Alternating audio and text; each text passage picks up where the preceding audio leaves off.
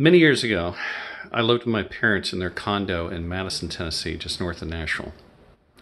And one Easter, my mother decided to have the family over for a big Easter celebration after church. And she put up these decorations, these small cardboard cutout pictures of rabbits all over the hallway entryway to the house. Now then, we had a cat adopt us during this time period who lived in the condo complex. We called her Ragdoll. She's this big old Maine Coon cat.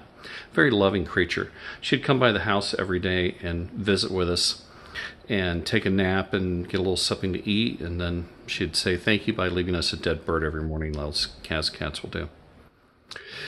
So the day before Thanksgiving, my mother puts up these decorations in the hallway. Ragdoll comes in about noon. And she just goes in and she starts looking around. She sees the decorations and something catches her eye like that. And she looks at the decorations. And then looks at my mom. And looks at the decorations again. One more time. And she goes, yeah.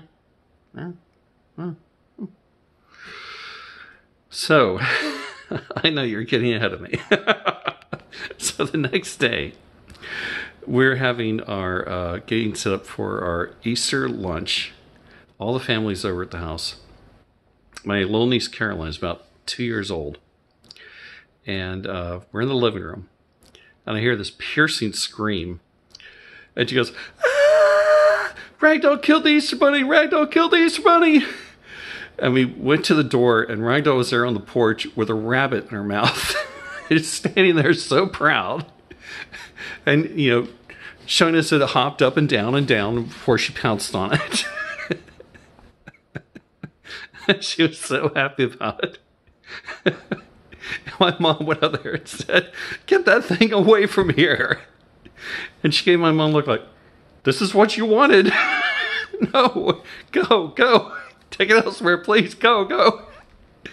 And so she picked up the rabbit and went and jumped over the fence and disposed of it in peace for her own special Easter brunch. But just a little funny story I wanted to leave with you guys.